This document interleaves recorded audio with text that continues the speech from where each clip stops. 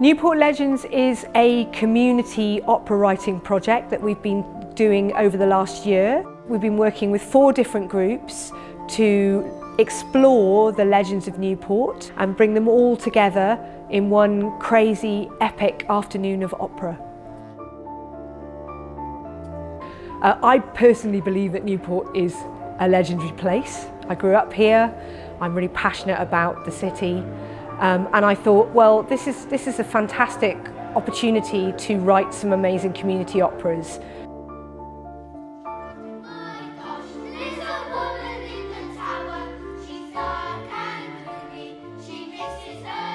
My name's Amanda.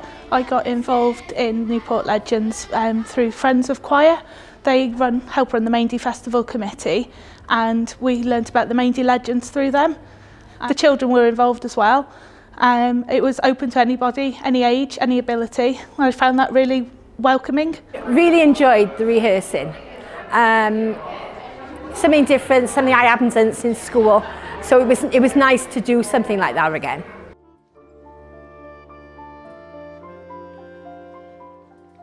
So the first group was St Michael's Primary School in Pilgwenley, and we worked on the legend of the flood with them, which is a story about the flooding of the Gwent levels in 1607. We came up with a story about a woman whose husband had gone to sea, and she was waiting for him to come back, and she saw the flood come in through the Bristol Channel. Okay, so we've got one partner. Everyone seems to have someone for the stage. The second group that was involved was Cliver Primary.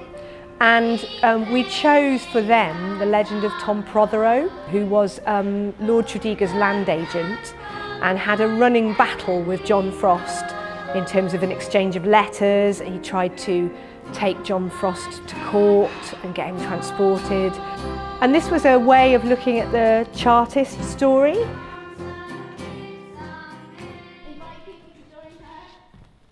The third group that was involved was St Woolas Primary. And for them, we wanted to look at myth and magic and legend in that respect. So we pulled on a lot of the legends that exist around Tumbalum. And Tumbalum is a burial mound that sits on top of one of the mountains that overlooks Newport. And there are lots of legends around Tumbalum about music coming from the hills, kind of luring people into the hills. So it felt like a really good legend for an opera. The final group was the Maindee community. Now, there's a very big project called Finding Maindee happening in Maindee at the moment. Community House, they were extremely welcoming. They said, please come in, please find out more about who we are. They have an amazing story about a church that was there that got knocked down, and then the community centre was rebuilt as a kind of all-faiths centre. We thought, yeah, let's focus on Community House and see what legend emerges from that.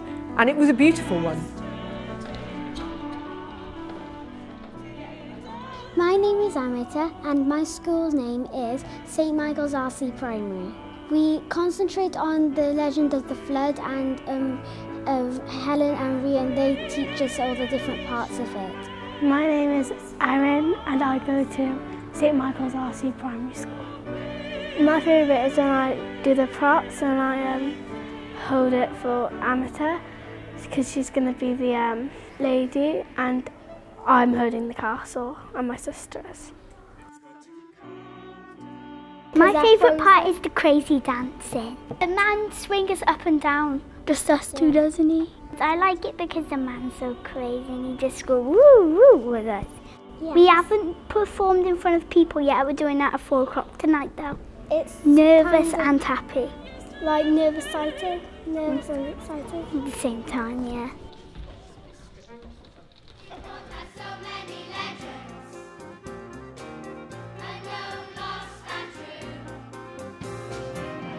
We always knew that our final Sunday was going to be complete mayhem, that would be the only time we would bring all these 4 groups together.